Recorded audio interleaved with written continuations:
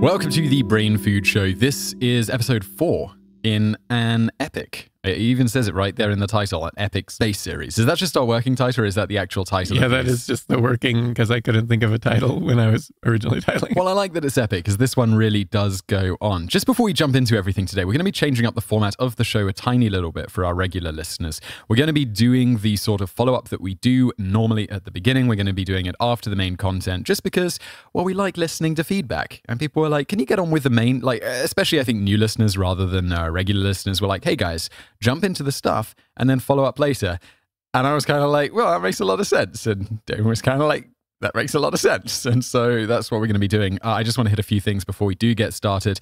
Leave us a review. We are doing a contest when we get to 200 reviews on iTunes. We're going to be giving away, was it a $200 Amazon gift card to someone randomly, but from all of the review platforms. So leave us a review. We also sometimes read them on the show, but we're not going to be doing that now because, you know, we're going to jump straight into the content. And also let us know how we're doing on Twitter with the hashtag BrainFoodShow.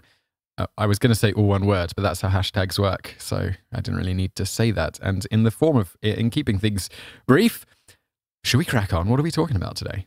We're going to start by talking about the first guy to walk in space and his sort of like the adventures of him. It wasn't a good time, almost disaster actually. Yeah, reading through the prep material before we got started today, I'm like, wow, it seems like something that whatever it is, I was like, wouldn't you test that somehow? Like, we've talked about people being put in vacuum chambers before and passing out and then killing loads of dogs and all sorts of horrible things. Listen to our previous episodes if you want to get nice and depressed about that. But it seems to me this was something they'd figure out, right? But we'll get into it. Yeah. Oh, and then after that, we're going to talk about the why did people think the moon was made of cheese, or where did that idea come about? And then, the U.S. nuking Britain's first satellite, the poor satellite. Oh, yeah. I think we did a video about that one, right? Yeah, a long time ago. Yeah, a long time ago. Yeah, and a few other things like that. So, was it Wallace and Gromit? Do you know Wallace and Gromit, or is that just a British thing? That sounds vaguely familiar, but I don't actually know. It's a weird, I mean, it's not, it's cool. It's like a man and it's a dog, right? Gromit is a dog. He's a dude. He's okay, yeah, I have seen that. Yeah.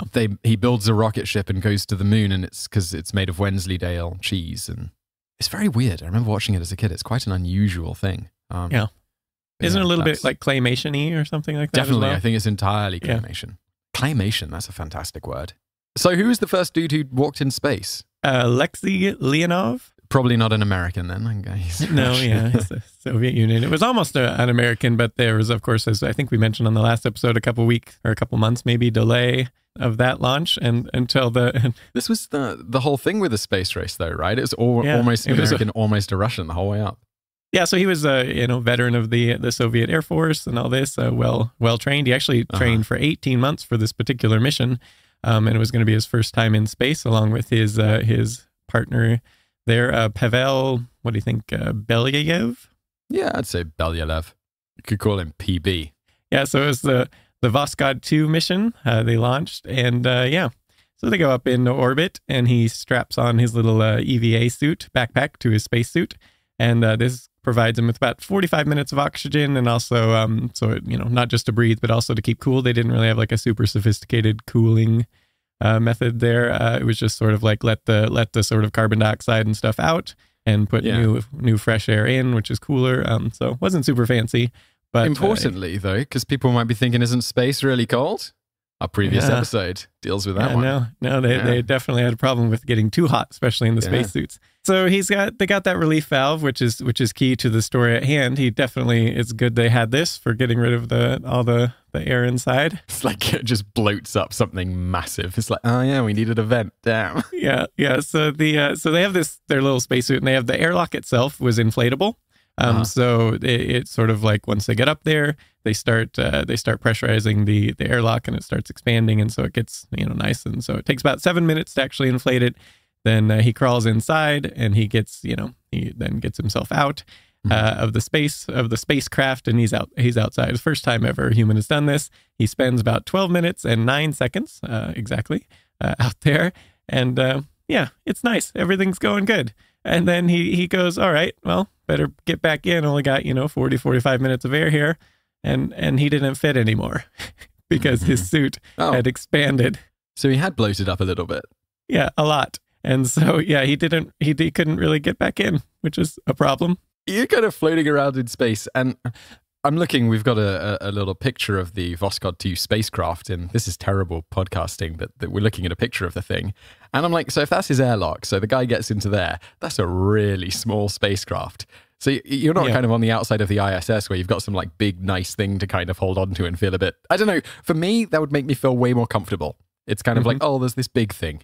Whereas if I'm just going around the Earth, in this tin, I'm just holding onto this tiny little tin spaceship, like, Yeah, and whose bright idea there was to make the airlock so small that he could just like barely squeeze out in the first place, and then it's also inflatable, right? Surely you can make it as big as you want. Yeah, it's so yeah, he's sitting there. He's like, all right, well, I can't fit back in, so he can almost fit back in. It's like a tight fit, so he starts to try to get himself in, and he doesn't actually tell like ground control or anything like that what's up, because he's like, there's nothing they can do about it, and there was people watching, it was back home. And so they did once the ground control people saw that there was maybe an issue here, they cut off the feed so that, the general public couldn't see it anymore. And they just kind of, technical difficulties, I feel like he should have a safe word. Like they should be like, everything's going fine. I'm really looking forward to getting home and having my macaroni. And then they'd like cut off the transmission or whatever Russian people eat, maybe like... have some vodka or something. Yeah. No, you can't have the code word. You can't have the safe word vodka because then he'd use it too much. Yeah, so he's looking and he's trying to wedge himself back in, and his solution is to, all right, well, I'll just cut off the inflow so new air won't come into my suit, and then I shall just bleed off some air that's in it right now to lower the pressure, basically. I love these early astronauts. Just like, let's try something insanely dangerous. Yeah, let's just get rid of the pressure inside my suit enough to where he could then squeeze, then it wouldn't be so tight, there would be some give to it. And so this is what he's going for. So he starts bleeding off the air slowly and sort of like wiggling slowly, inch by inch, crawling in. And so then he says of this process, I knew I might be risking oxygen starvation, but I had no choice. If I did not re-enter the craft, within 40 minutes, my life support would be spent anyway. Ooh. Dramatic. Very dramatic, in fact. Yeah, and then he also goes on of why another reason, he was actually quite grateful that they cut off the feed because... my family was therefore spared the anxiety that they would have had to endure had they known how close I came to being stranded in space. Yeah. Yeah, so in the several minutes it takes him to wedge himself back in as he's bleeding off the air there, it ended up his body temperature actually raised 3.2 degrees Fahrenheit, or that's 1.8 degrees Celsius above normal during the process. Yeah, he was working, and then and then once he got in, then there was another problem is because so now he's in, and it's this long. I mean, we'll put the picture up in the thing, but it's sort of an elongated like tube looking thing, and so he's in there head first. We have to put up the pic. You're talking about not just the EVA lock, right, but the whole Vostok 2 spacecraft. Yeah. Yeah, and this thing looks like a ray gun. It does, actually. I was browsing through the notes and I was like, ooh, we're talking about ray guns. And I was like, no, that's the Vostok 2. Where could people find this? We'll put it up on the forums, right? I'll put it up on the post or whatever. I don't know if it shows up in like iTunes and whatnot, but you can see. And so he gets in there, but now he has to twist around and reach back to pull the hatch shut. And so he can actually, repressurize it and, get the air. And so he had to let out even more air to make this happen so he could kind of do that twist around move. And then he eventually gets it. He managed to shut it, repressurize, all good, until he gets back in to the ship. And then more stuff had gone wrong. So they get back in and then they're going back, time to go back to Earth. It's nice, mission accomplished. Wait, did we talk about the problem about his suit becoming really stiff? Because I thought this was a really fascinating thing. Yeah, I mean, it was just like, when it was all inflated, so he can't really like move much. It's like, I think we were talking about on the last one where the astronauts really have to work, like even in modern spacesuits, to just close their fist because it just wants to spring back open, with the air pressure. So it's kind of, exactly. It's just kind of stiff. It's hard to move at all. But hang on, maybe I'm a little confused when I was reading through these notes. So the guy gets back into the spacecraft and because he's bled off the oxygen, right? Now it's like tighter to him or something. So the suit's like...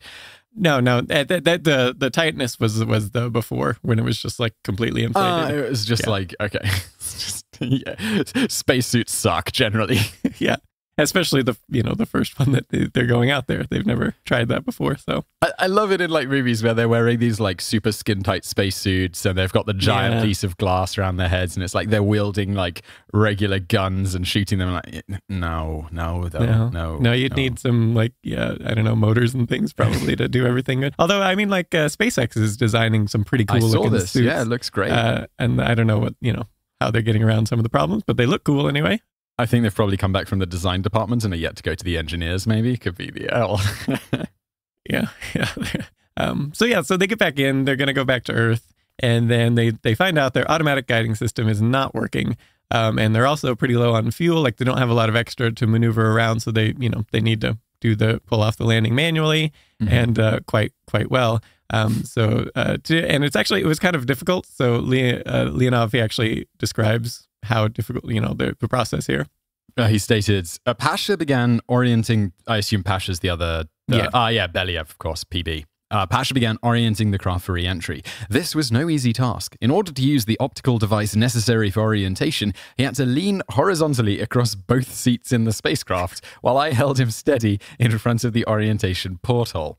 We then had to maneuver ourselves back to the correct positions in our seats very rapidly so that the spacecraft's center of gravity was correct during the re-entry burn. And remember, this is a tiny spacecraft.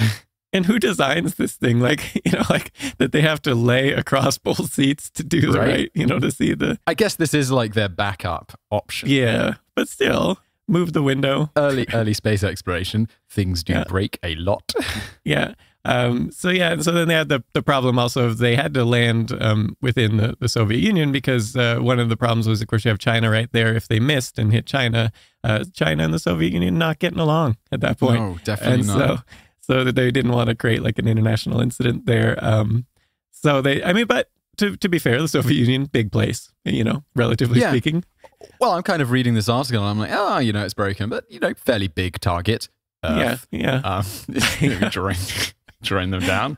And because you see all these like spaceship landing, or I mean now, or like not now, but like previously when there was the shuttles and stuff, that lands on a runway. I mean, that's really precise. But before, when they're just ditch into when they're ditch into the ocean and stuff, it's like, that's what, 2/3 of the Earth's surface. It's a big target, but politically complicated in this case. Yeah. And so, but this was, they had another big problem here, is that when they start to descend, turns out their module just starts spinning really, really fast and uncontrollably. And they're, manual control at this point. And it turns out what happened was the orbital module, which was supposed to detach, it mostly detached, but someone apparently, I don't know if it was design or just a flaw in whatever thing that was supposed to disconnect automatically, but there was this big old cord connecting the orbital module and the landing one, and it was just still attached. It didn't detach, and so you had this basically rope between the two things. A communication cord, right? Yeah, and so what ended up happening is they just kept like swinging, so they were kind of orbiting each other really fast and accelerating as it continued to descend, almost like a slingshot. So they were, and that's going to create an amazing amount of G-force. And so, at the peak, they had about 10 Gs of force. Which I was looking, and it was kind of around 6 to 7 was the kind of re-entry of those later Apollo missions. Yeah. So 10 Gs is... pretty good.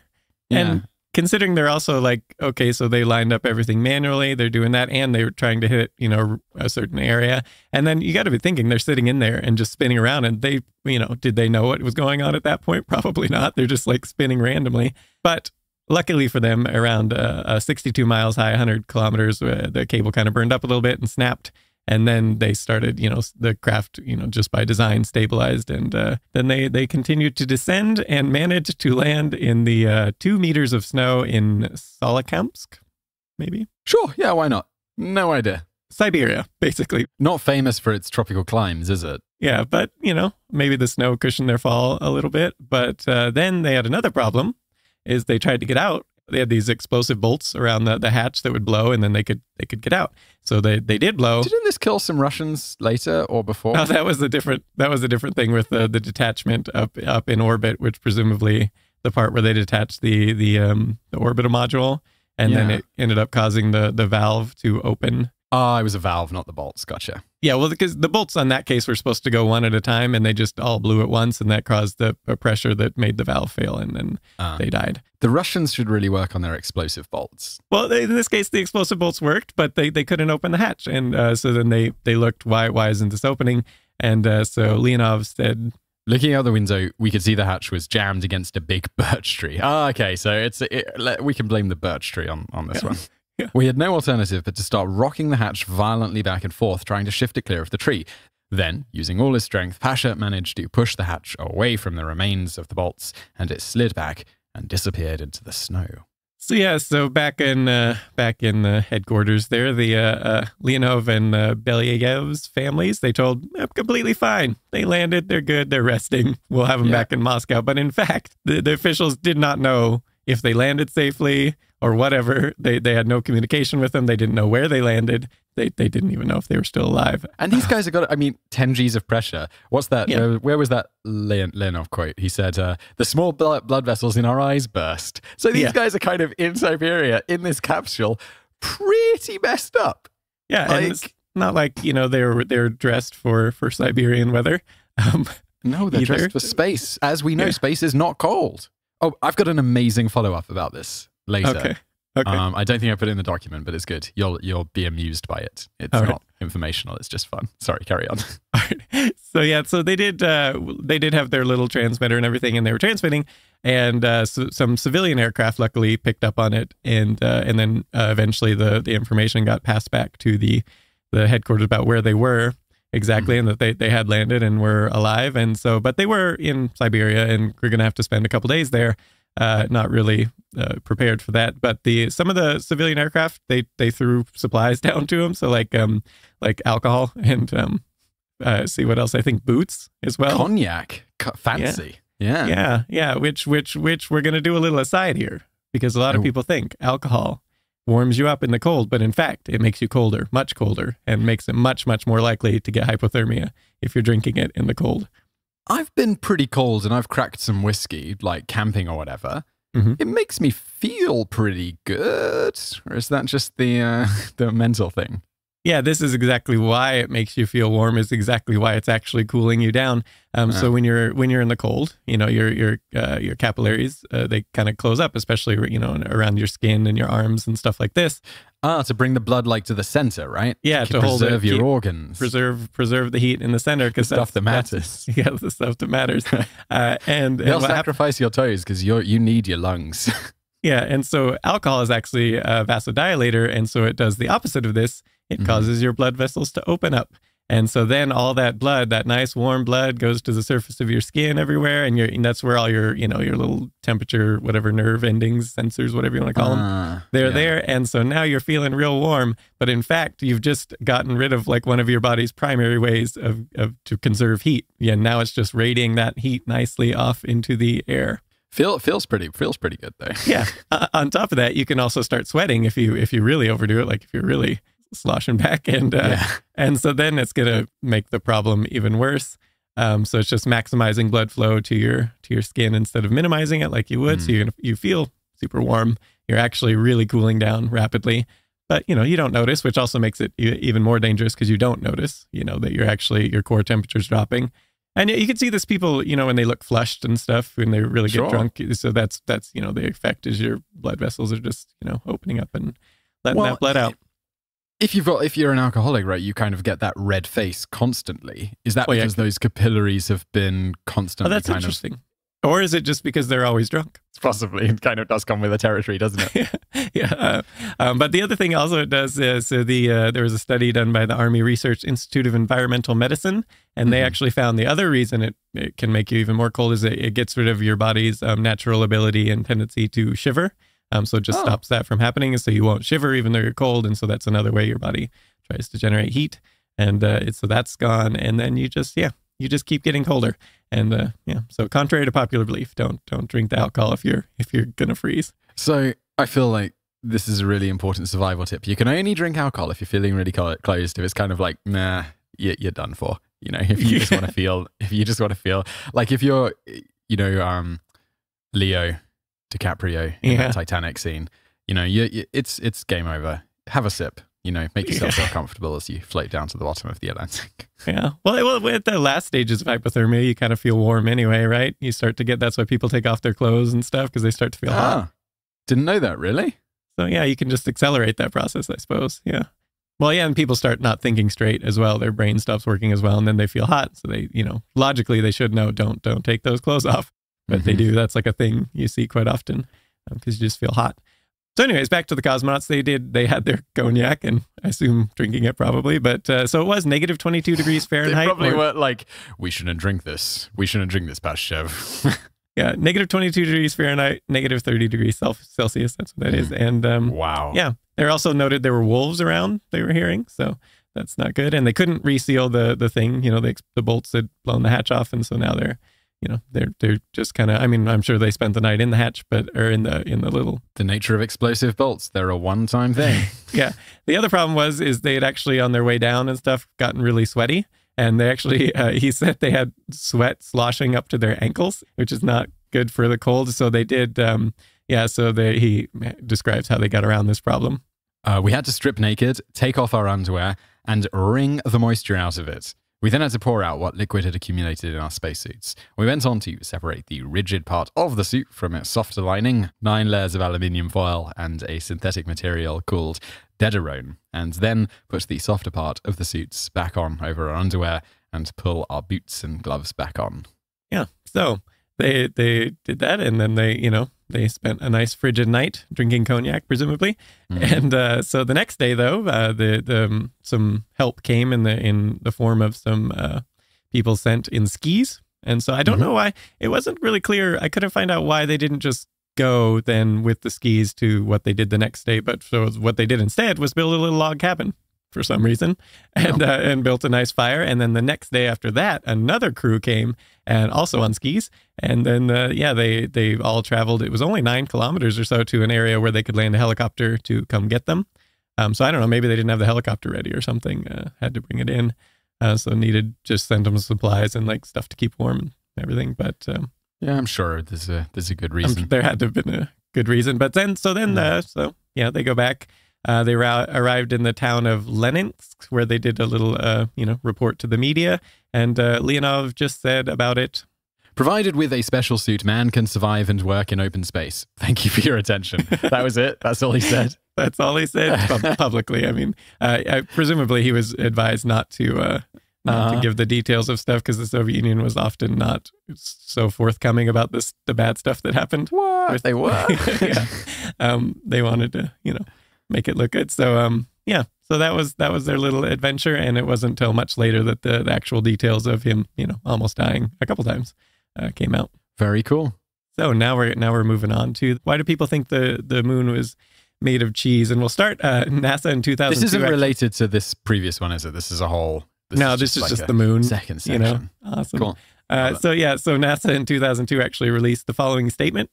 Using the new camera on the recently refitted Hubble Space Telescope, astronomers have been able to confirm that the moon is made of green cheese. The telling clue was the resolution of a numeric date after which the moon may go bad. Controversy still exists, however, over whether the date resolved is truly an expiration date or just a sell-by date. I'm going to bet I can guess what day they released that. Yeah, it was on April 1st of 2002. Yes, and so, so how did this even come about? Why did people think the moon was made of cheese, or where did this come about? So that this joke is so bad. Do you think it's too bad to utter? Nah, you can tell it, and then I'll make fun of you. Is that original David material, or did you find that somewhere? No, that's original. We're gonna move on. You got to say it now. Come on, No. Come on. We could ask Joel to put our producer to put the rim shot of cricket sounds. I think people can just deduce the horribleness of the joke by noting that the Milky Way is referenced. No, I'm doing it for you. This is from David. You might think that the rumor that the moon is made of green cheese got its start because it was formed in the Milky Way.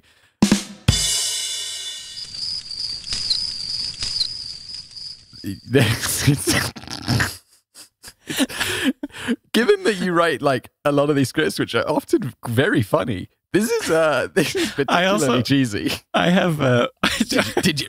Oh, did he?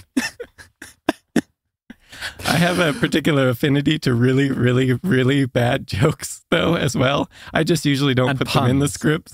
Oh, yeah, really bad puns. Love them.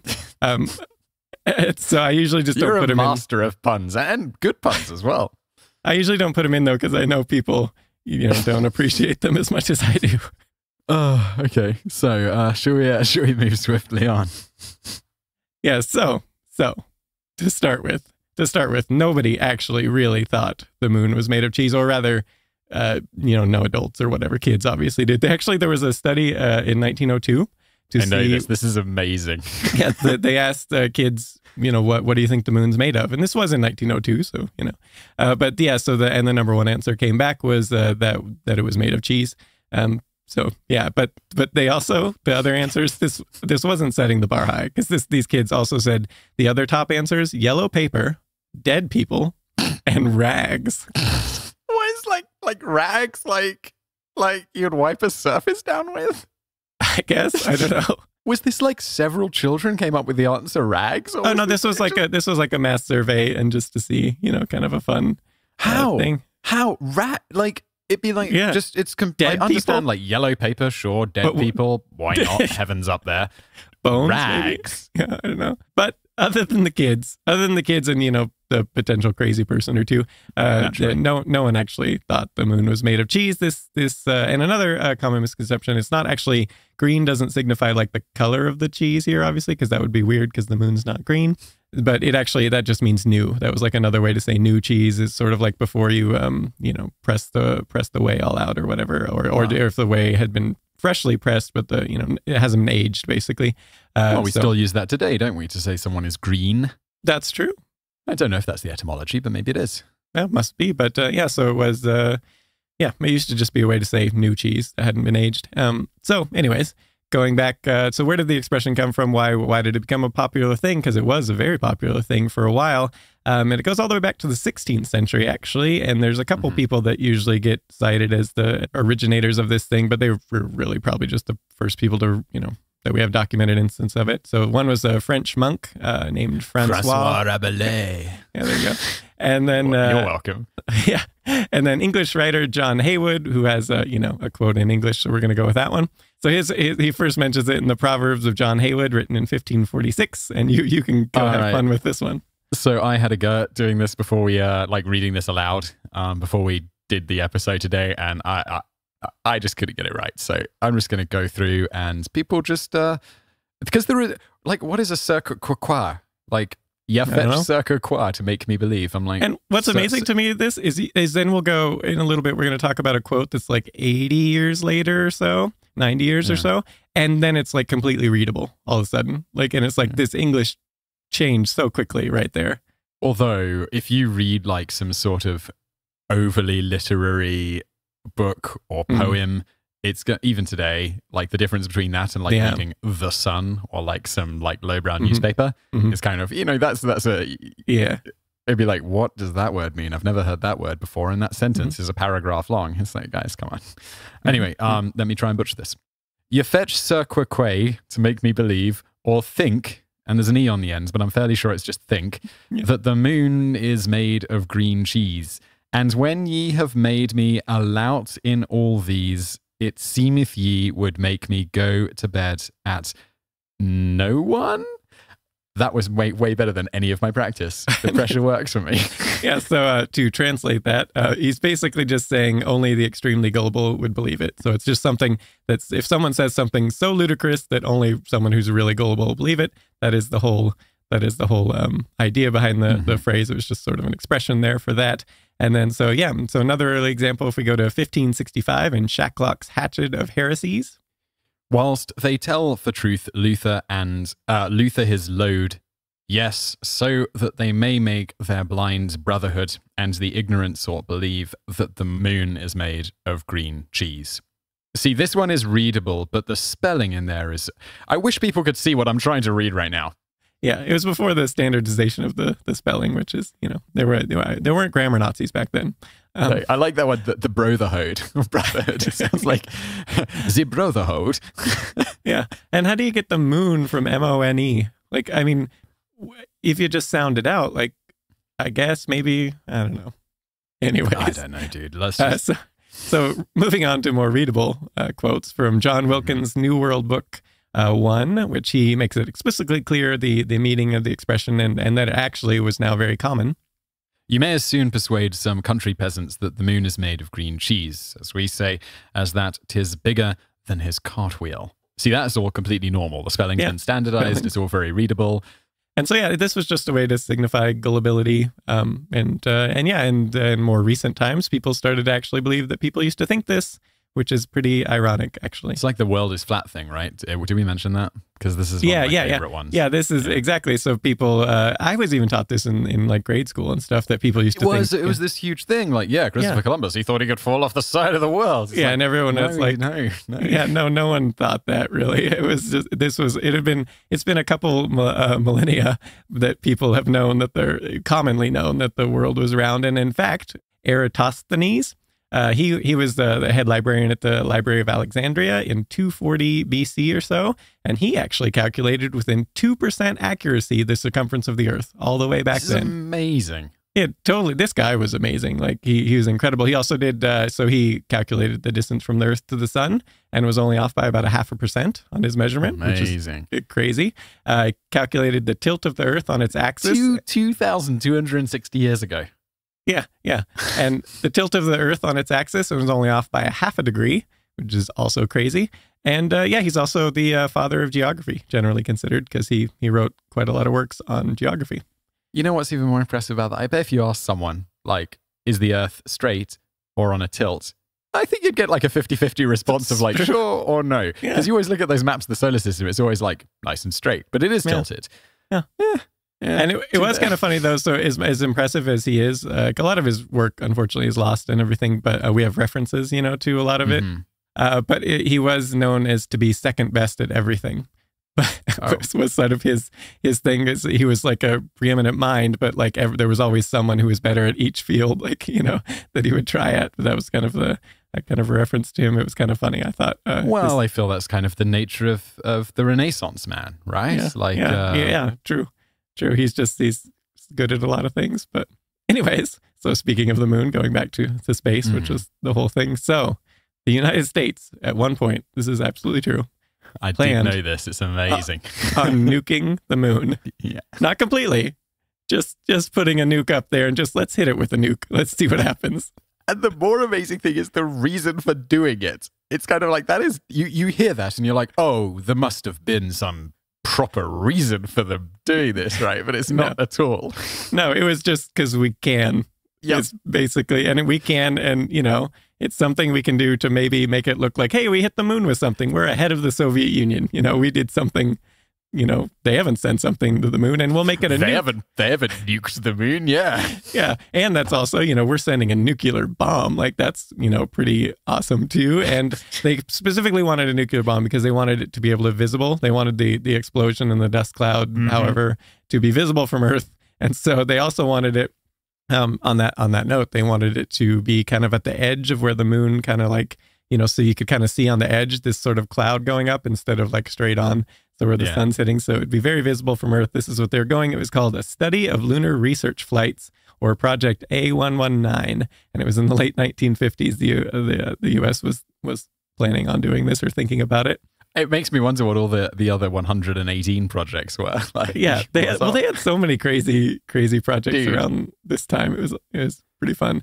But I feel like America, like not just with the space race, but with the communists and the CIA, had some pretty wild times in the 1950s and 60s. Totally, yeah. Things were pretty intense for a while. Yeah, like the Project McUltra, which is no one's thought that one's like where is that the LSD one? Yeah, they were literally giving random people LSD just to see what happened without them knowing. Just random citizens, just like here. Yep. We'll just slip them some LSD. Let's see what happens. And when they kidnapping them from brothals or like trapping them? Yeah, in they did stuff like that. Some people died as a result. It wasn't like awesome.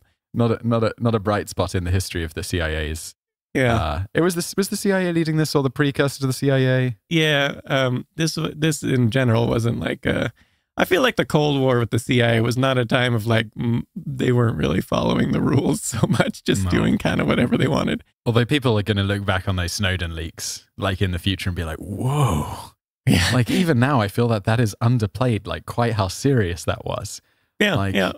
just the level of spying. Well, a lot of, I guess, yeah, when it's the time, like, especially if you're in that time, you're like, well, it is the Cold War. We don't want to get nuked. Like, we want them to be able to have these extra powers to do stuff. And, there's probably some element of truth to that anyway. But anyways, back to nuking the moon.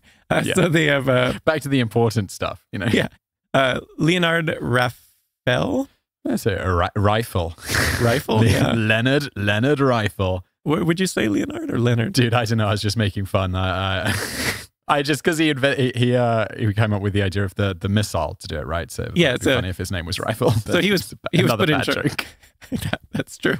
So he was put in charge of the whole thing, and he thought it would be quite easy actually. Take an intercontinental ballistic missile and just shoot it off there. Wouldn't be that hard to do. And he thought he could hit it with about an accuracy of about 2 miles, which also demonstrated sort of something the U.S. could shoot and hit a target that small, that far away. Like that's going to make the Soviets nervous. It's pretty impressive. Yeah, that would be impressive, but they didn't think it would be that hard. And actually, a little aside here, Carl Sagan, everybody knows Carl Sagan, I feel like, or at least has heard of him. He was actually, he was a quite young scientist, just budding, just getting his start. And he got hired on for this project. And his job was to study how the cloud would sort of form. Because, like on Earth, it would be like a mushroom cloud. But how would it form, without air and without the, all that? What would it look like? And so, yeah, it was basically his job to figure out what it would look like, how big the cloud would be and stuff like that.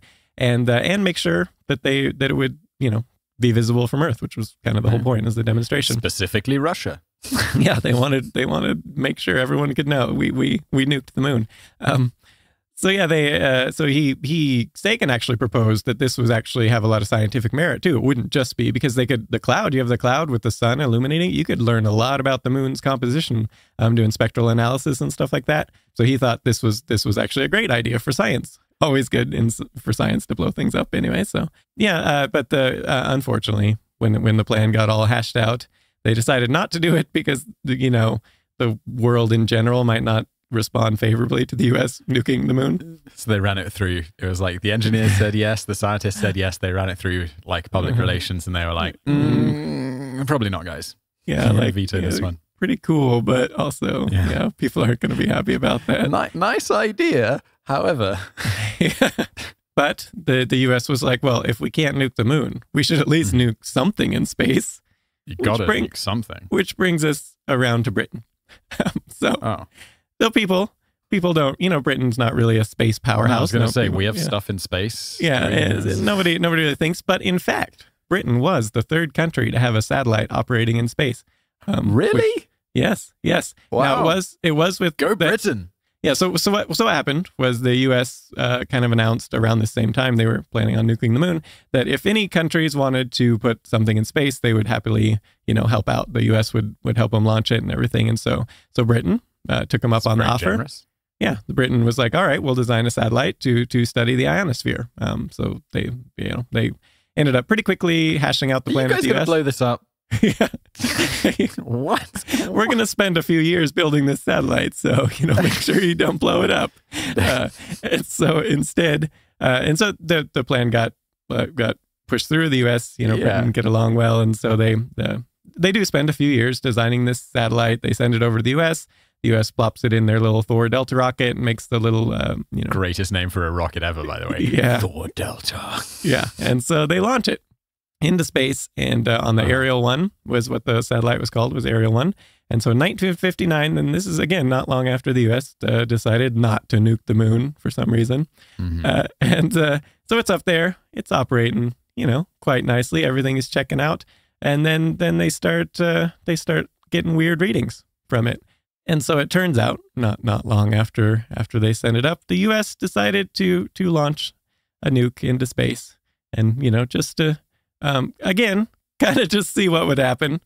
Oh, I should go back to maybe I should say what the Ariel 1 was supposed to do. So it had, like a tape recorder and sending stuff. And it was trying to basically look at the ionosphere and how it worked, because there wasn't really a lot of hard data and stuff. I mean, obviously they had ideas and stuff, but they really wanted to see, up close and personal, get sensor readings and everything of how it worked, and everything. So it's working nicely. And then all of a sudden it stops working. And they're like, what happened here? And so it turns out the U.S. decided to to send a 1.4 megaton nuclear weapon named Starfish Prime to the upper atmosphere. People were just better at naming stuff in the past. And who named these military things? Because they, did they have like a round table? Like, how does this, or is it just like the commanding officer of some thing is like Starfish Prime? That's awesome. I like to think they have like a general in those movies. They have like the bunker underneath the White House where they all like sit around really serious. And then you've got the kind of guy who's like, I don't know, his dad like contributed 10 million to their someone's campaign. And so they made him like a 4-star general. He's just sitting in the corner and they just give him the job of coming up with names to stuff. So everyone's like, okay, we're going to launch it at this date. Jeff, what should we call it? Starfish Prime. Yeah. And then the whole operation was called Project Fishbowl. Which is, God, wow. The Earth, I guess. I suppose that one's the Earth. This is the fishbowl, and they're going to send up a nuke and explode it. Thor Delta!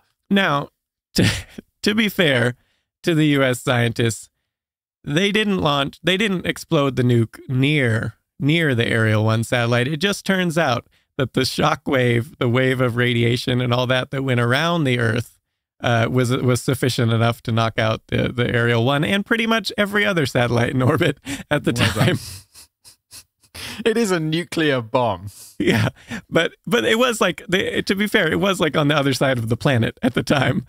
So they just didn't quite adequately get the extent of the wave of radiation stuff that would go around, and they knocked out. What was it? 1/3 of all the satellites in low Earth orbit at the time. Wow. Yeah. And also this most famously was the Telstar satellite, which was the first commercial communication relay satellite. And the Telstar wasn't even in orbit at the time of the explosion. This it just had the residual effects of this blast. So it got launched a little bit after that and put in orbit. And then, but the extra radiation and all that took quite a long time to dissipate. And the people who designed the Telstar satellite hadn't accounted for this extra radiation and stuff. And so a lot of the transistors and stuff went out on the command system, and then it just stopped working. I think within a few months or something like that. Just kind of systems degraded, and that was done. That satellite. So yeah, even after they were still affecting stuff that went up later. They were complaining about that Starfish Prime detonation for years. yeah. Starfish Prime. And this wasn't even the Starfish Prime one. Wasn't the explosion? Wasn't even the first. They had actually tried to send a nuke up in space before, but the rocket actually failed. And when the rocket failed, it has a self-destruct on it. So automatically, so it would get rid of explode the nuclear warhead without actually, detonating the nuclear part of it. But the problem was this then just rained down radioactive stuff on the Johnson and Sand Islands there, and they're not that far from the Hawaiian Islands. So not good. And they knocked out some 900 or so miles away from the blast of the actual, nuclear explosion that went up. The electromagnetic pulse knocked out all the lights, the street lights, and the telephone system in Hawaii. Which, can you imagine that today? So like back then, there wasn't like a ton of electronic systems. I was just thinking that would wreck everything, right? Yeah, 900 or so miles away from the explosion, and it just like that electromagnetic pulse just took out all the electrical stuff. And so, yeah, today that would be quite devastating, actually, cause a lot of damage. So yeah, that wasn't a good idea, as it turns out. But speaking of dropping nuclear material on things when you don't mean to, so did you know that the U.S. once dropped not 1, not 2, not 3, but 4 nuclear bombs on Spain? Did not know that. Yeah, accidentally, of course. I'm assuming they didn't go off, because I feel like I would know that if they did. No, they luckily did not go off, although they did spread a lot of, well, I'll get into it in a minute. So how did this happen? This was an accident, clearly. They weren't trying to nuke Spain randomly. Who should we provoke now? Just Spanish. It was just a show like the Soviet Union. Hey, we even nuke our sort of allies, so you just better watch out. Let this be a lesson to you. Yeah. So there was a B-52G bomber, which was holding the 4 nukes, 70 kiloton nukes. And it was getting refueled by the KC-135 Stratotanker. And it turns out they collided in midair. The two planes collided and, went down. And in the process, all the nukes also got ejected. This seems very casual. Just, we were refueling, there was a crash, all of the nukes. Well, yeah, and that they have a person who's watching out for if the planes are getting too close, and it's like manually, so it's not even like sensors. There's like literally physically watching the planes, make sure they're keeping their distance. And for some reason, that person never, there's no record of them ever giving any warning that the planes were suddenly getting close, and then they collide too close, and then they collided. And he was never heard from again. No, he was not. It's like, and that's where the historical record ends. Yeah, so they do know three of the nukes fell near the village of Palermo, Spain. Yeah, okay. And the fourth one, the parachute for some reason deployed. So maybe it was like an automatic, but I don't know why the other three didn't. So parachute deployed. So then it floated off and found its way into the Mediterranean, not too far away. Which was a problem later. But so the three that fell near the village ended up, let's see. So two of them actually they have these explosive igniters that actually are supposed to, force I don't know what type of nukes they were, if they're the ones like the ramming ones or whatever, but they're, they're supposed to, ignite the nuclear explosion or whatever. But it wasn't in the armed position or whatever. I don't know what kind it was, but either way, good. The igniters did go off. That part of the explosion did go off, but it did not, generate the chain reaction for the nuke to then go off. What it did do is spread nuclear material all over the place within a few mile radius, which wasn't good because it was near a village, and that caused a lot of problems. The third one landed in a riverbed, so the explosive didn't go off, so it was quite intact. And I might point out here that these things were estimated to cost $2 billion a piece, which is about $15 billion today, each one. Good Lord. This was an expensive wreck. And so, yeah, How many of them were there? 3? 4 total. That's like $60 billion. Yeah, a lot. And so the fourth one. That's a lot. I know military spending is high. Yeah. But that is a lot. Well, back then they could, they had kind of unlimited budget because it was the Cold War. So, Yeah, but I mean, there's still GDP to consider, and I'm sure that was that's not nothing. Yeah, that's like a good number of hospitals. The fourth one was a problem because it landed in the sea, in the Mediterranean Sea. And so how do you find this thing? Because they need to recover it. Obviously, they can't just leave a nuke lying around somewhere. So they end up, luckily, Francisco Simo Orts, he was a fisherman. He saw kind of roughly where it hit, and so he helped the military kind of locate that area, and then they did lots of dives and stuff, and it actually took them quite a while to actually find it under the water, but they did find it eventually, and this is great. The Simo Orts guy, they have salvage rights if you're the locator of something, and he sort of located it because he saw where it hit the water, and if not for him, they would have really had trouble finding it, and so he claimed that he deserved the traditional 1% to 2% salvage rights fee. And he hired a lawyer. Amazing. And this, I mean, at the 1% is like $20 million, obviously. And so that's about $153 million today. And so that's what he said the U.S. owed him. And so, by the Secretary of Defense's own valuation of the nukes that's where the $2 billion figure came. Kind of fair. Yeah. I mean, I know it's crazy, but it's kind of, I mean, I get it. He didn't technically find it, but they wouldn't have found it without him. So that was true. So he claimed it, hired a lawyer. They did settle out of court, not known how much he got, but I'm sure he got a lot. Oh, yeah. If he was going after 153 million, and I feel like if someone's saying I'm going after 153 million, it's like, yeah, but you just got burned from your coffee. Everyone's like, that's never going to happen. And I'm like, that's ridiculous. But I look at this and I'm like, well, I can kind of see that. Well, so he's getting paid. The U.S. military is probably eager not to have this be like a lengthy court battle that keeps in the press. Like, oh yeah, we accidentally dropped a bunch of nukes that are worth a lot of money. Remember how badly we screwed up, guys? Yeah, yeah. We just spent like $60 billion on nothing, and what was it, 6 to 10 people or something died in the process, and we spread nuclear waste all over near this town in Spain. So yeah, one of our allies. Yeah. So. Yeah, so they probably were just like, yeah, give him whatever, we'll go away. But anyways, so the other reason this is noteworthy is that there was a guy named Carl Brashear, and he in the process, he was a diver, and in the process of trying to get the nuke, recover it, he ended up losing his leg in an accident. It got crushed. And in a dive? Yeah, I assume so. Wow. But so anyways, the point being that if you've ever seen the movie Men of Honor, this was one of the partial inspirations for that movie. I have not, but that's quite a cast. Cuba Gooding Jr., Robert De Niro, Charlize Theron. Yeah. That's cool. The Time the US Nuked Spain. That would be a very clickable video title. Yeah, I don't know why we haven't done that one yet. So speaking of the US detonating nukes in the upper atmosphere, so people might be going, so what was the point? And so I kind of said it was just kind of because, and it was kind of just because, mostly. But there was sort of some thinking behind it. So there's this history professor, James Fleming, and so he kind of combed through these top secret files to, now that are released in public, and to look at what were they doing, and it turns out. So have you ever heard of the Van Allen belts? On those vaguely radiation belts. Loop. Yeah. Thank you. Yeah. And so he announces to the world he discovers these things, the radiation belts around the Earth. Mm-hmm. And so at the very same day he announces this, he also proposes to the military that we should nuke it. We should nuke these radiation belts just to see what would happen. And so then the Professor Fleming actually had a kind of a funny quote about this. He said, "This is the first occasion I've ever discovered where someone discovered something and immediately decided to blow it up." For science. For science. Yeah. Of course. Yeah. Which that was not part of his quote. That was us adding. Yeah.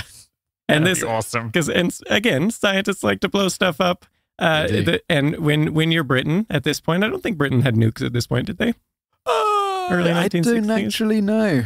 Yeah, so even if they did, they weren't so audacious to maybe waste the money detonating them, but they still like to blow stuff up. So that the British did actually attach grenades to suborbital rockets to explode them in the atmosphere, also just to see what would happen. So they use what they got, the explosions they have on hand. That's pretty crazy. I'm just fascinated by, 60 billion is a lot of money. Because I just look, if that was the UK, today the GDP of the UK is $2.6 trillion. And I'm like, so that's 0.06. That's not like it, that's like nearly 0.1% if you're rounding up of the entire GDP of the country on 4 bombs. Granted, it was America, your GDP is going to be a lot higher, but that's a lot of money. Yeah, totally. But scientists, they like to blow stuff up. So they love blowing stuff up. Yeah, actually, by this episode, I did in college. So I was in I don't know, it was special relativity or something like that. I had a lot of courses with this one professor. I really liked she was physics professor and all the higher level ones. So really good teacher. But anyways, the point being, so we go into class one day and we're thinking we're gonna learn about something cool like which special relativity, if you ever that class or like a cosmology or something, blows your mind like every day. Like every lecture is just like, whoa, that's amazing. But anyways, this one literally blew our minds because she said, "This video brought to you by Skillshare." She said, "No, I've canceled my lecture today. I've just found out we're blowing stuff up outside. So let's go. I'll do that." And so we go, and there's some other class. They had decided for reasons unknown. This I think it was a graduate level class too, where they had these 50-gallon drums of water, which what is that? What is that, like 400 or 500 pounds? Well, I was thinking like the weight 400 or 500 pounds maybe or something. And that's probably more than that in liters. How much was it, you say? 50-gallon drums of water. 50 gallons in pounds is... Oh, I need to choose my substance. Of course. And for some reason, I've been linked to a YouTube video. I'm going to guess let's 280. What do you think? 280 or something. Anyway, okay. The point being, for some reason, they'd put explosives underneath these 50-gallon drums of water and were launching them to see how high they could launch them in the air for science, I guess. I don't know. Where do you get explosives that can do that? That's a lot of weight. And they had like a series of progressive ones to see, who could get higher or whatever. But it was all good fun. And that's what we did that class. So just scientists love to blow stuff up was the point of that. Yeah, I remember there was... This is less exciting after your example, but when I was at high school, equivalent of high school, and there was, we'd have chemistry class, the alkali metals. So you've got like your lithium, your sodium, your potassium, your cesium, francium, the other ones, whatever they are. And there was only like, you could get them for the labs in the school, but you could only get potassium. That was the highest up the reactive alkali metals you could get. So my chemistry teacher, he was like, "I just bought a massive one." So normally you get these little pea-sized bits. Yeah. So he had something that was like the size of a fist. And he like takes it out of the oil or whatever that you keep it in. He's like, "We should go outside." So he gets like an ice cream tub, fills it up with water, and it's like pouring with rain outside. And he gets one of the kids, he's like, "Put on these safety goggles, put on this like you'll be fine." Yeah. And he's like, "Go throw it into the thing." And he misses and it rolls along the wet the tiles or whatever were outside because it was raining, and it's like fizzing, and the kid just grabs it. He just runs in, grabs it and dumps it in the water, and it's just it was great. One of the highlights of my schooling. So yeah, blowing stuff up. Good fun. We had in high school too.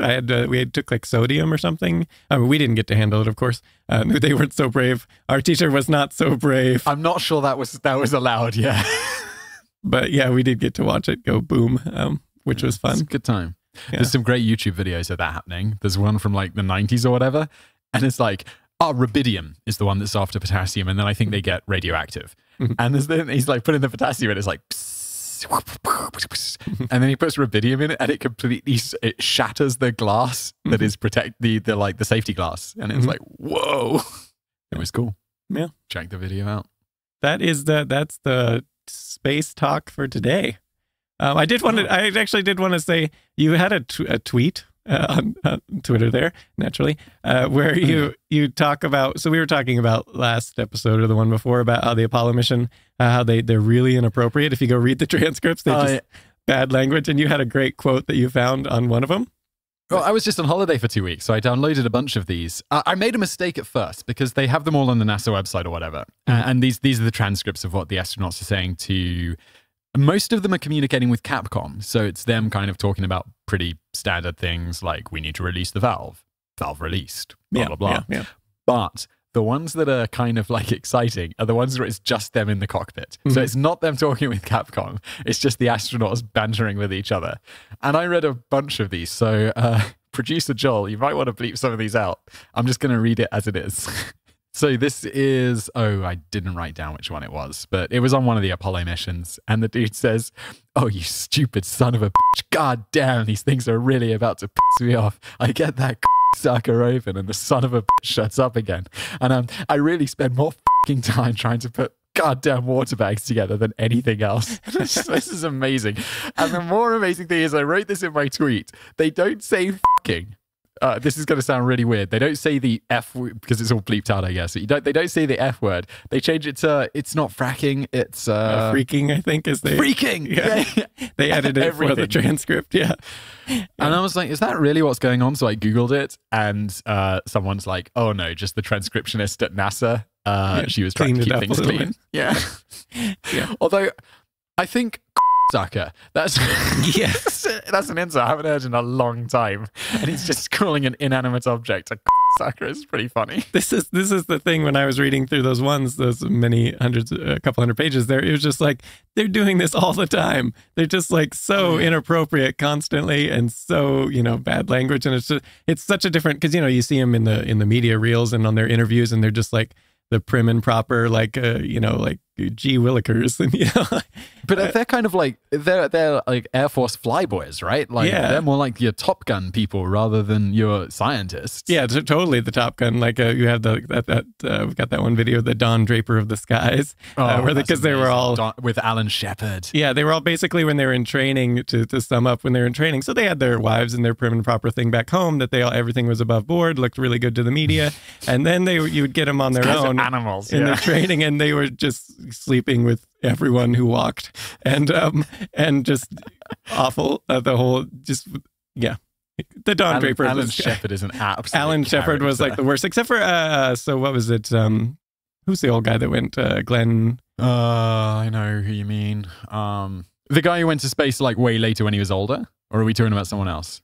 John Glenn. There we go. John Glenn. Okay. Yeah. So John Glenn was actually one of them. That he was actually sort of the what was presented more to the media, and he had a lot of problems with Alan Shepard and the others, and trying to get everyone else to behave, because they were constantly just doing stuff that if the media ever found out, like the space program would just be shot, because there was already a lot of controversy. This is one of the, contrary to popular belief, is like the the Greatest Generation. We sent these people to the moon and all this, and it turns out America at the time really was largely, the polls say, against the space program at all, and the tax funding. It's a lot of money, right? Yeah. Yeah, as similar to today, where it's just like, it's too much money, it's a waste of money, and this is was the general consensus at the time.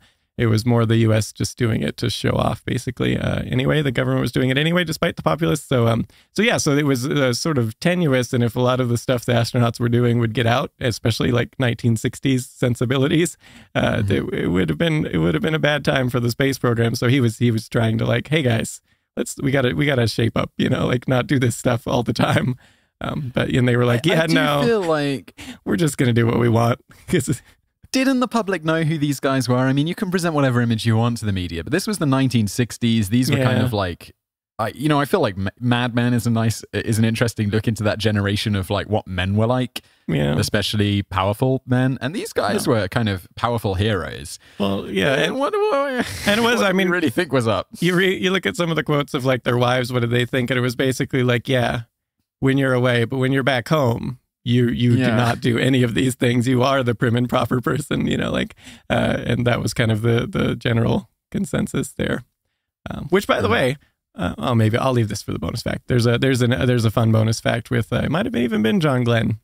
Are we doing bonus facts today, or did we wrap up these? Or is that another episode? We got tons of bonus facts, and that's probably going to be the next couple episodes. Is just bonus facts, or maybe just a really long bonus fact. But it might have been John Glenn and his wife. They have it's a fun.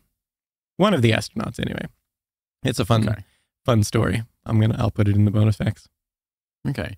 I've got some more follow-up. Have you got other follow-ups you want to do? No, that's all I got. I got a couple. Okay, so I was saying about the freezing in space, right, and how it's cold, and I said I had an amazingly... It's entertaining. It's not useful at all, but it was just so appropriate. So I've just been on holiday for a couple of weeks, and now my wife and I, we have like a bit of a tradition, like, if there's good internet, we'll watch like a Netflix movie or whatever in the evening.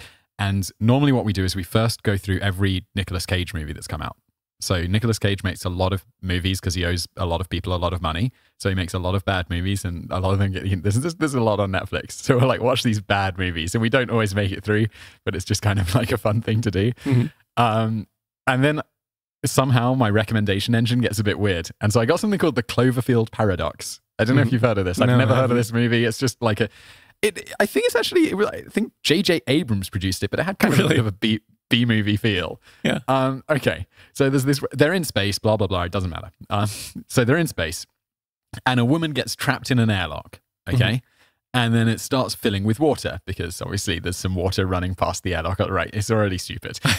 And we're in an airlock, right?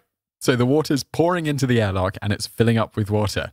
The first problem is, how does that possibly work? Air pressure is a thing. Yeah. That water's not going to come in, or something terrible is going to happen to her as the pressure increases.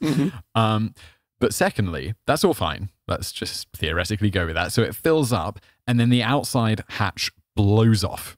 So, and instantly everything freezes. Like it's a big airlock. All of the water is just flash frozen in an instant, and she's just frozen in the ice, looking through. And I'm like, we just talked about it. That is so dumb.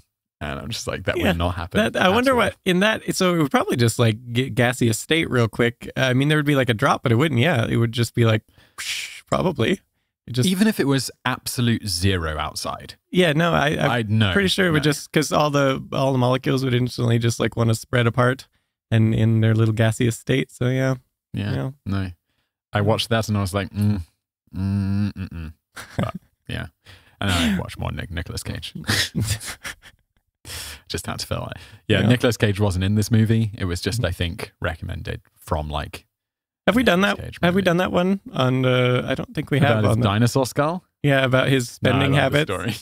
Yeah, nuts. Absolutely just nuts. Buying everything in sight and just spending money on whatever. He even had at one point like a car in his house, and it wasn't really clear how he got it. Like it probably had to take down the wall of the house to get the car in that, and then put the wall back up, or take the car apart and have someone build it inside. One or the other happened.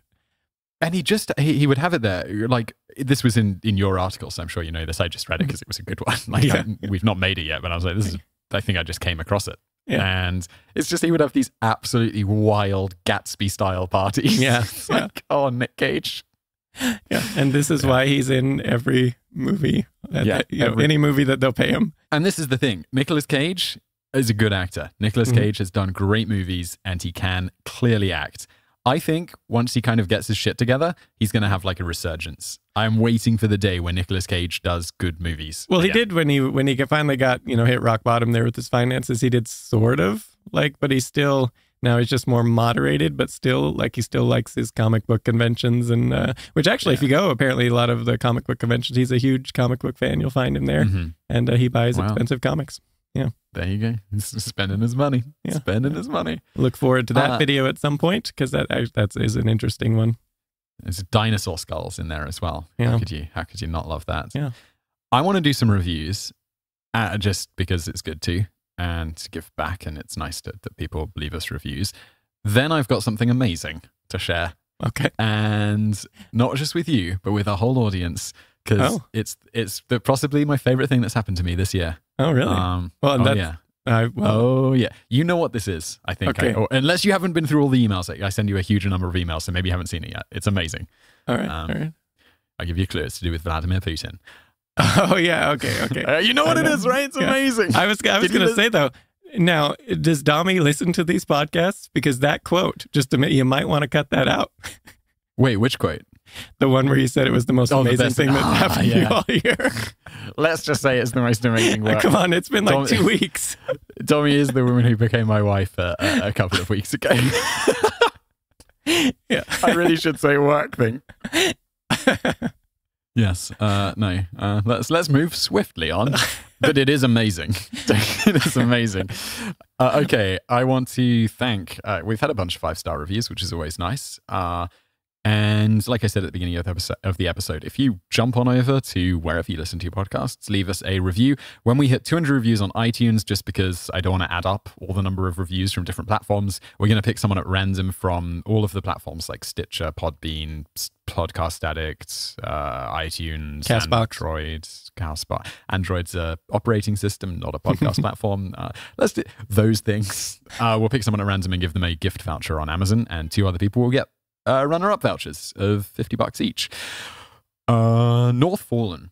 I'm not really a podcast person, but S&D, Simon and Davin, I'm going to guess, rather than supply and demand, have great chemistry and make this show so relaxing. I feel like I'm sitting down at the bar with some friends for trivia night. You know you would win with them on your team.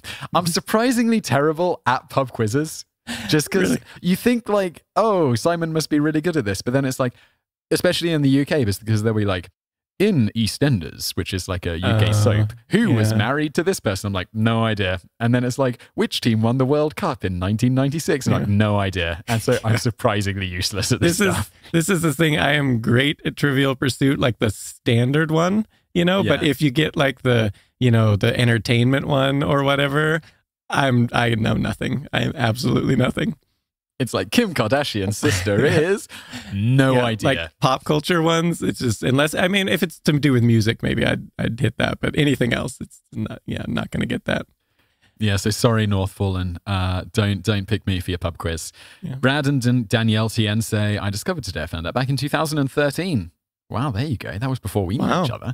Wow. And I've been watching Simon on Top 10s for about 2 years now. I found the podcast when Simon plugged it on YouTube. I was super happy when I learned that you two knew each other. Also, they don't know that we have a YouTube channel together. Oh. We also have that, that you two know each other. Love the podcast and love you guys. I'm probably in the minority, but I enjoyed the longer format of the podcast better. Still, though, 5 out of 5. There you go. Awesome. Should I do one more or should we wrap it up there? What do you think? Do you want to do a couple on the social media? Because we do have that BrainFood show thing. Always. I feel like by having this at the end, we have a bit more flexibility. Because if people don't like this, they can just turn off. But they are waiting for that cliffhanger of what's your favorite thing that's happened to you all year that's, not Dami. What? Did I do that on purpose? I might have done that on purpose. Shannon Brinton says on Twitter...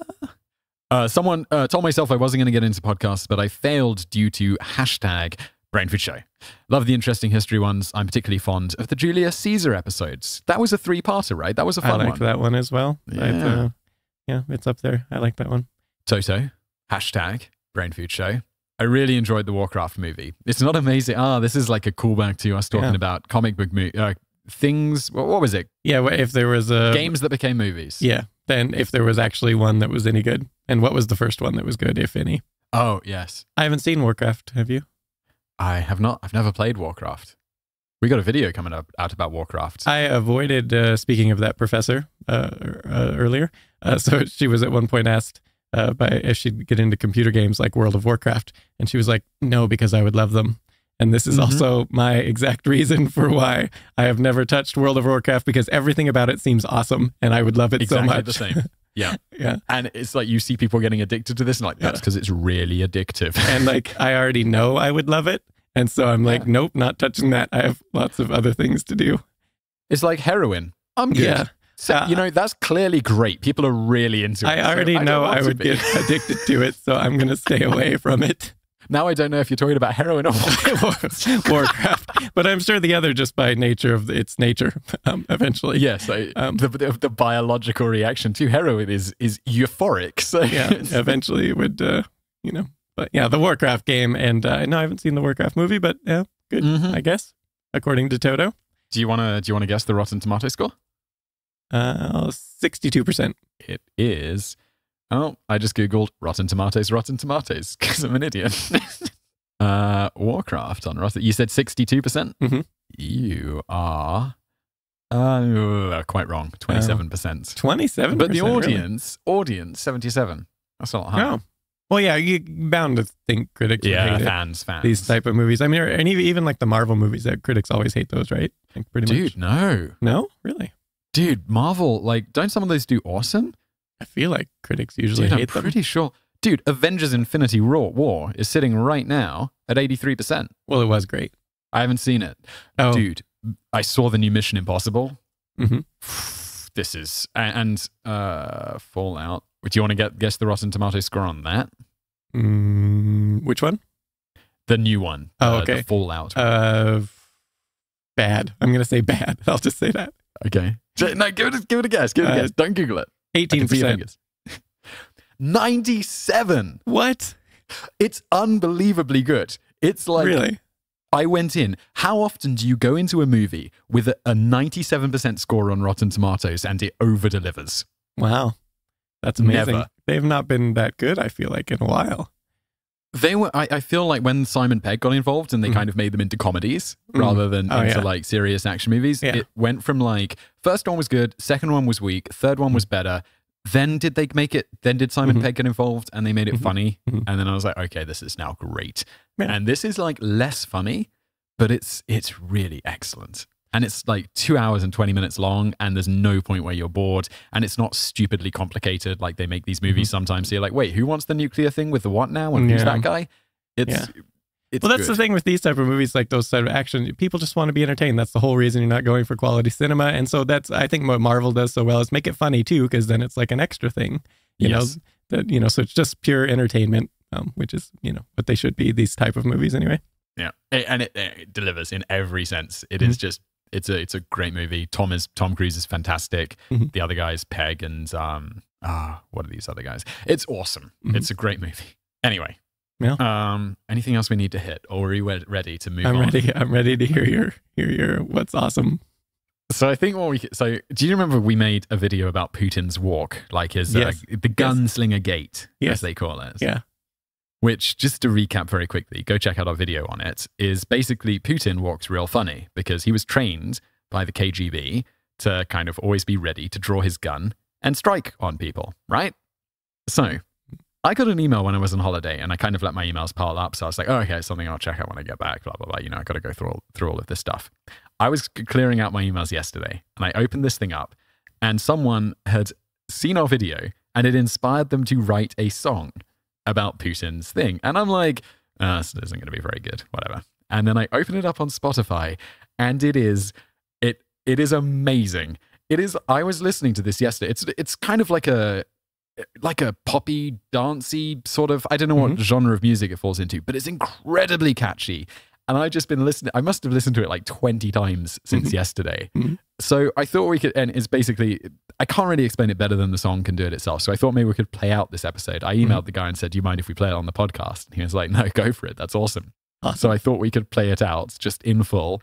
And I will let me just find the guy's name because I want to give him a proper plug. So it's on an album called it's a song called Walk Like Putin. It's by an artist called Tom Kirby. Kirby. Go check him out on Spotify. I'm going to play this song after the episode ends. It's great. Did you listen to it yet? No, I have not. I haven't. I saw the email, but I haven't clicked it yet. After this is done, go listen to this. It's so good. It's just, yeah, I love it. Nice. Okay, good. Nice. That's all. Anything else? No, I think that's all for today. Next time we're going to do lots and lots of space bonus facts. So it'll be rapid fire. And everyone loves the bonus facts on the YouTube channel. So yeah, and people seem to like the episodes as well. So yeah, there'll be a lot. I don't know. It might be 2 episodes. It might be 1 long episode. We'll see. We'll see how it comes together. Love it. All right. Well, that's it for this Brain Food Show. Leave us a review. Say hi on Twitter with the hashtag Brain Food Show. And now over to Tom Kirby and his song Walk Like Putin. Thanks, Tom, for letting us... I feel like a radio DJ right now. That was good. Spin it up. Yeah, let's wrap it up there.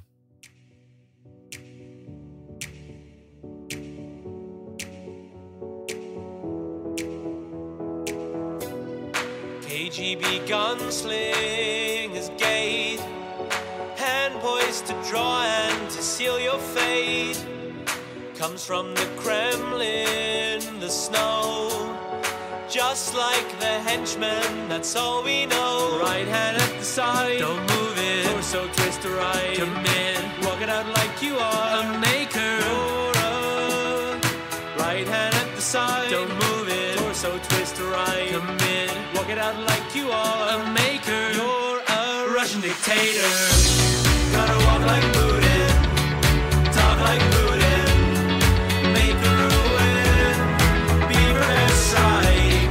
He's watching you and it's in Peru and turn rocks into sand. Be prepared to strike. Gotta walk like Putin, talk like Putin, make a ruin, be prepared to strike. He's watching you and it's in Peru and turn rocks into sand. Be prepared to strike.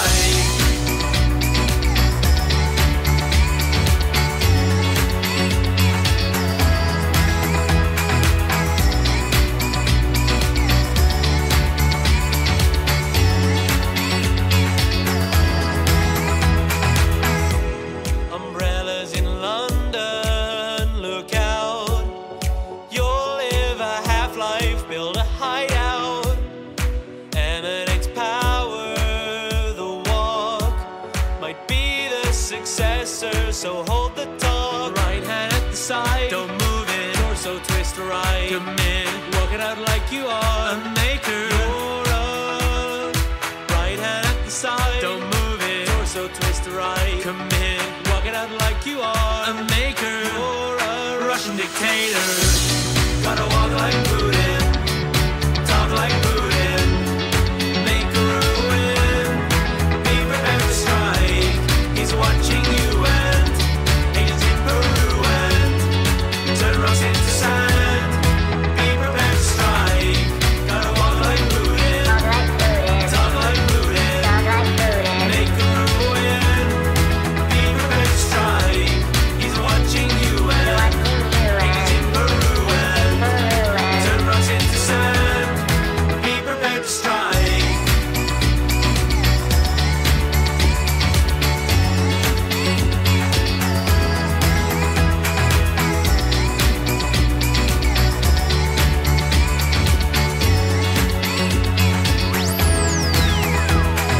Walk like Putin, walk like Medvedev. Stony silence, forget what Fred said.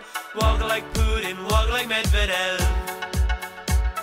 Stony silence, forget what Fred said. Gotta walk like Putin, talk like Putin, make a ruin, be prepared to strike. He's watching you and agents in Peru and turn rocks into sand. Be prepared to strike. Gotta